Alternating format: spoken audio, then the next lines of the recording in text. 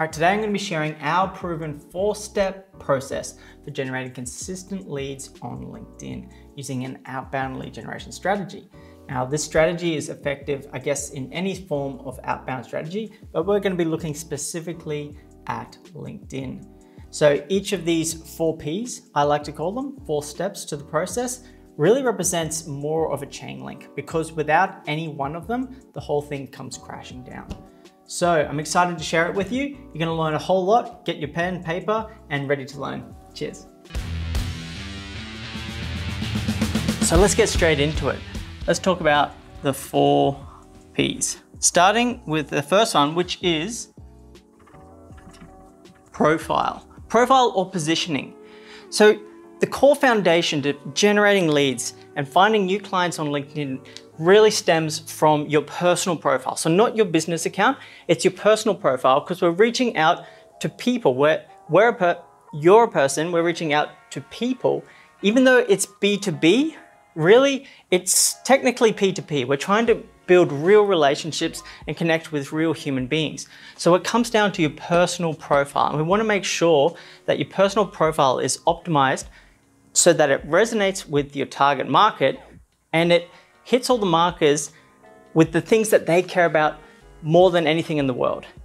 And it's not about how smart you are, how many qualifications you have. It's about the thing that your clients care most about, and that is themselves. It's not about you. Your personal profile really needs to take into account what is it, the core pain points that they're suffering in their business at the moment, and how is it that you can address or help them solve these. But if I'm gonna break it down into something that's more actionable for you, I'll put it into 3 core components. Now, there's a lot you can do with your personal profile, like a lot. Too much to that if you try to do everything before you get started generating leads, you'll spend too much time and you'll be wasting, you could be getting cash flow into your business. So there's 3 core things that you really need to optimize before you can start getting moving on LinkedIn, generating new leads.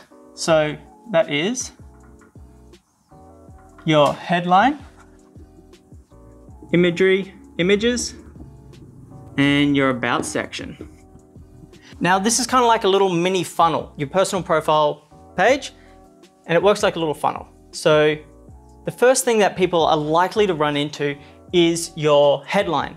It's the first thing they see. When you reach out to someone, they'll see your headline. Now, your headline is this little, it's like your position. It's underneath your profile picture.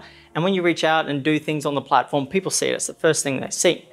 Now, if it resonates with your target market, there's a very good chance what they're going to do is they're going to click on that and they'll end up on your profile. Now, the first thing they see when they land on your profile are the images.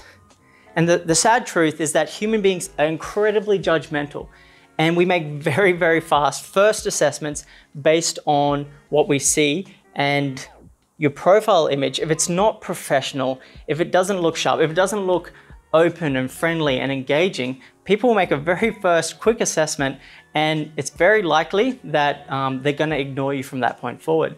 So highly recommend that you actually get a decent image done for your profile. It doesn't cost much. There's some great articles online on how to get the lighting right and how to get a professional looking image, even if you don't have the money to fork out for a professional photographer. And the background image is another great opportunity to stand out from the crowd. Most people just use the standard wiggly lines or whatever it is on LinkedIn, but it's a great opportunity to position yourself within your industry or your niche. So it's really obvious, what you specialize in, and gets people interested to want to see more. It also just looks better. And it is also an opportunity to try and you can do some really cool things. You can leverage credibility by association with brand names that you've worked for, or have you talking to a crowd of people, things that help demonstrate authority. Remember, the first thing people see when they hit your page is the images. And the picture can say 1,000 words. That saying is very, very much true. It's the first thing people see, and they'll make very fast first assessments. So make sure it all looks very good. Oops. All right, so once people see that, if it's all checks out, then what will happen is they'll scroll down and you have a small section on your profile to have an about section about you. Or as we already know, it's about your client. It has to be about what their problems are, how you can help them. And this is kind of like a little micro elevator pitch. You want to structure it out, break it out into headings, answer all the questions that your clients or potential clients want to know in the order they want to know it, so that by the end of it, they're ready to take some kind of action. And we always want to finish this with some kind of call to action. Like, do you want them to end up on your website so they can learn more? Do you want them to download a resource? Or do you want them to reach out and give you a call? The idea here is we want to get their attention fast, identify the problem that we solve or the solution we provide, build credibility and trust around this, and get them to want to learn more. Now, I'm going to talk a lot about trust. Everything we're doing here is about trust. We want people to trust that we are reputable, credible, and trustworthy, so that they want to get on a phone call with us to talk more about what we do. It's all about trying to build trust as fast as possible, and credibility is a good way to build trust. So very quick overview of how to optimize your profile. There's some really great resources on the website that go in a little more detail, but I'll leave it at that. Optimize your headline, images, and about section. Once your profile is optimized, the next thing we want to do is find the right people. Now, this is what makes LinkedIn the powerhouse social media platform it is. It is the world's largest up-to-date business professional database. Because people create their own profiles, people generally keep it up to date, more so than some external third party. And most times, if you've ever bought a list before, it's sourced from LinkedIn itself. So if you just use LinkedIn, even for free, you have access to the world's most powerful database for professionals and businesses. Even with the free version of LinkedIn, you can do a lot of really cool things, finding your, basically your exact target market. But if you use the premium subscription, so Sales Navigator, wow, it's unbelievable. The exact people that you can pull up, your exact target market, high profile people, and you can literally reach out, connect with them, and start a conversation. No more trying to call and get through gatekeepers or any of that. You just need to make sure you have a message that solves, resonates with your target market, addresses a problem that you actually solve, and then you can reach out, get conversations started. This isn't rocket science. This is really just getting the basics right. And so many people get so confused. They get polluted with all these ideas of, oh, you have to post content, you have to go and comment on people's stuff, and doing all these different things. And we're just forgetting about the core foundations. What problem do you solve? Finding the right people and getting your message in front of them. Which brings me to my next point, my next P, the good stuff, the gold, prospecting. Prospecting, actually reaching out to these people, starting conversations, and getting people on phone calls. Now, this is the part people tend to struggle with or fear the most. And the truth is, I understand why. Like, there's a lot of crap on LinkedIn. There's a lot of people reaching out, sending really spammy messages to anyone and everyone, and they're giving it a really bad name. But that's where your advantage lives. Because when you get your messaging right and your prospecting right, holy moly, do you just make everyone else look like crap and you stand out. And my clients honestly can't believe, they're like, wow, I did not think this would be so effective, because I've never checked a LinkedIn message in my life. And yet when they start doing it, it's like, wow, I can't believe how many people are actually engaging. So prospecting, it's the process of taking this complete stranger, someone who doesn't know you from bar soap, they don't trust you, someone who doesn't know anything about you. And we want to take them through to, there we go, a little phone. We want to take them through to a phone call. We want to take a complete stranger on LinkedIn and get them to a call. And we want to get people on calls as fast as possible. Now, if I think about what it takes to generate a client from a complete stranger, it's really about building trust. And the way we build trust, if you have to break it down into some kind of mathematical equation, which I would love because I'm an engineer by background, it's touch points over time. Or if you think about it as some sort of gauge, there's a certain amount of trust that needs to be established before someone will want to get on a call with us. And we can build this trust by touch points, so touch points over time, Or if we have high quality touch points early on, we can boost it much quicker and much faster. Now, the quality of touch points are things like the more personalized we can get, the easier it is to build trust. The fastest, easiest way to build trust, have a coffee meeting with someone, meet face to face. Or if someone's a friend of yours or you've known them for years, wow, like obviously there's trust already there. But we're talking about strangers. How do we get trust with a complete stranger? And it's literally getting touch points in over time. And we want to try and get a phone call as fast as possible because that's the quickest way, especially in a COVID world where it's harder to meet face to face, to build trust. And by phone call, I mean Zoom call, ideally, because that way we can have a face-to-face meeting. And I don't know the exact figures, but most of communication is actually not what you say, it's your tone of voice and your body language. So we can build a lot more trust when we can actually see a human being on the other side and we can see their face, how they present themselves. It all really matters and it really helps us. And if we can quickly see, all right, this is a trustworthy person, then things will progress a lot faster. All right, so what are the steps to take a stranger through to the point where we can have a call with them? And there's 3 steps. Just get down here. You wanna connect. We want to engage. Hopefully you can see this. And then finally, what we want to do is we want to nurture. All right, we want to connect, we want to engage, and we want to nurture. 3 steps to the process. So on LinkedIn, if we can connect with someone, then we can openly talk to them through the Messenger app. So we really want to do this. Otherwise, we can't send them any more messages. And LinkedIn gives you 300 characters to convince a complete stranger to want to join their network. Now, this isn't that hard to do. The real challenge is doing it in a way that gets buy-in to the idea of what we actually want to talk about and allows us to get to the next step, engaging in a way that has something to do with our service. Now, most people will reach out and they'll be like, hey, let's be friends, let's join my network. I notice you are a professional at what you do, like all this crap that no one is buying anymore. So what we want to do is we want to let these people understand the value that we provide. And if we are connecting based on this idea, hey, if this is of interest, then it would be great to connect. We've now got buy-in to the idea. We've got this small piece of engagement that will snowball and buy-in, which is, all right, they've connected because it's an interest, because we've said that. And then what we want to do is engage. Now, once again, some people can do all right at this. They can get some conversation started, but if you do the connection wrong, it's gonna rub people the wrong way if you start hammering them with pitches. So what we want to do to get engagement is send a message that is aimed to understand if what we do is something they actually are interested in or even need assistance with.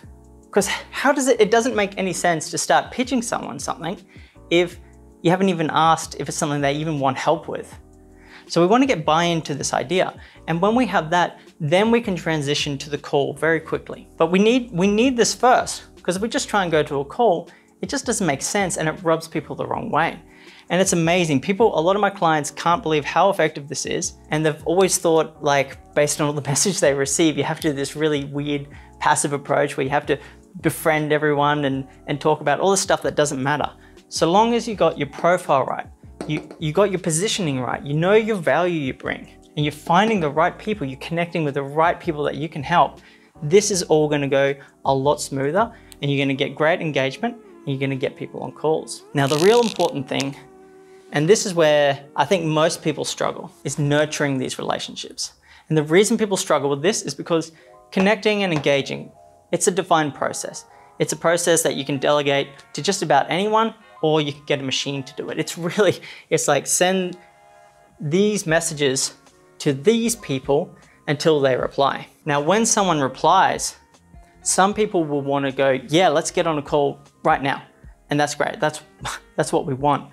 But some people could take a year, and everyone's at different points. And and everyone's at different positions and they're all over the place. People have trouble managing that. They don't know where everyone's up to. And so if someone doesn't instantly jump on a call, they're leaving honestly 70% of the money on the table because they don't know how to nurture these relationships, follow people up and keep in touch. Now remember, you're not at the top of these people's priority list yet.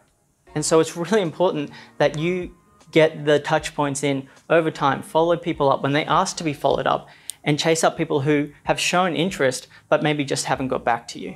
Very important. And the way we do this is we use our own custom CRM, and it's kind of like a CRM before a CRM. It's like, how do you manage complete strangers on LinkedIn or a social media platform through to the point where they're able to enter our own existing sales system or CRM? How do we take a person, we don't have permission to email them yet, we haven't got them on a call yet, and how do we manage and nurture those relationships to the point where I can exit this system and enter another one? And the beauty about this is that when you have this, it really helps guide you in what you need to do each day and makes your life a lot easier. Like I said, 15 minutes, you just come in, you understand who needs to be followed up, who's your new replies, and gets people through to calls really effectively. Which kind of brings me to my next point. So we talked about profile, people, prospecting. Being an engineer, this is my favorite part, and probably what I think is the most important, although I've probably said that about most of the steps now. They're all equally important. None of them work without the other. Process. Oh my God, if you don't have a process, a repeatable process that reduces the amount of time you have to spend on this, you will not keep this up. It will take you hours every day to manage this if you just try and hit it, hammer it here and there, and you will not get any results because you're not consistent and you're going to get really pissed off and give up very quickly. This is all about process. Once you get your profile right and your people right and your messaging right, it's just a matter of repeating this process and getting your message in front of the right people. That's why this is so effective. We're really just saying, these are the people I can help, this is the value I can bring, and getting in front of enough people, starting enough conversations, developing your relationships so that you can start generating leads and sales really fast. The problem is most people are trying to go straight into posting because it's this nice idea that if we just put something out there, everyone's going to come to us. But it's ludicrous to start with posting because you haven't done anything to build a network. So posting is really powerful once you have an audience, an engaged audience, because it works as it converts a small percentage of that audience. But if your audience is 0 and you do posting, you haven't engaged with anyone and you start posting content to 0 people or very, very small, then a very small percentage of 0 or very small number is a very small number. We want to engage with people first, have real conversations, build real relationships. Then once this starts to grow, as we start creating content, it will now actually resonate with people. It's like I talk about the blue car analogy. So when I was a kid, we bought this Blue Mazda 3 and I'd never noticed or seen this car before. I had never heard of it. It wasn't anything special. But when we bought this car, I couldn't not see it. It was everywhere. It's because we had this real engagement with it. And it's the same thing. If you start posting content and you haven't engaged or warmed up your audience, it just falls on deaf ears. It becomes a wash in the sea of content. But as you start engaging with your audience, that will then start to resonate and actually mean something to these people. And anyone who wants to really establish themselves as an expert in their field, yeah, very important. But a lot of my clients, they just want to get more clients. They're not interested in being like seen as some guru or being super public facing. This is enough. This is enough to start generating clients and work really effectively.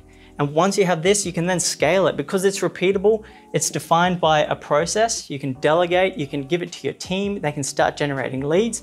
All you need is the people and to solve a problem and having that very evident on your profile. Amazingly powerful stuff. A lot of my clients honestly can't believe how quickly it works, generating sales as early as the first week.